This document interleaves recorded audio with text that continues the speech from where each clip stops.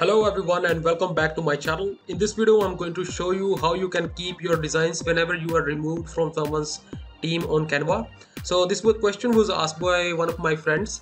So he was concerned if he's added to a pro team and then later on if this team owner removes you from the team, then what happens to the design that you create with that team. So I have already explained in one of my videos that whenever you create your designs with a team, those designs stay with the team owner, and whenever you are removed from the team, you don't have the access to those designs. So how you can save yourself if this happens to you? What you can do is let's do one design here. I'm inside this team, Julie Pop's team.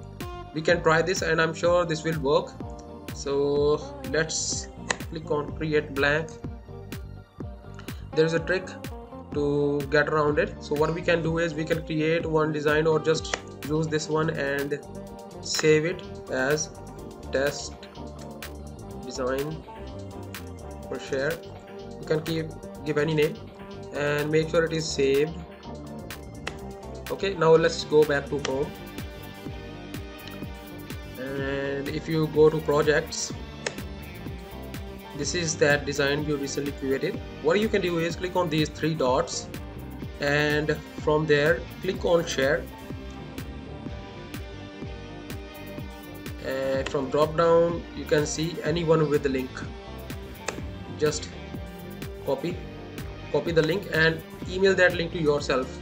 So whenever you are removed, you can still access this account, what I believe.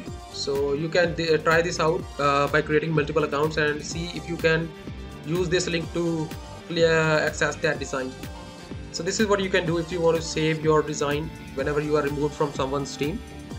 So I haven't tested it personally, but this is something that I came across, so I wanted to share it with my subscribers. So one more thing which is being asked by my subscribers, that they are being removed from the teams or their pro access is being denied. So this is up to the team owners decision whether they want to give you pro or they want to keep you in free. So you can request that to the administrator. If you have any questions, let me know. Thank you.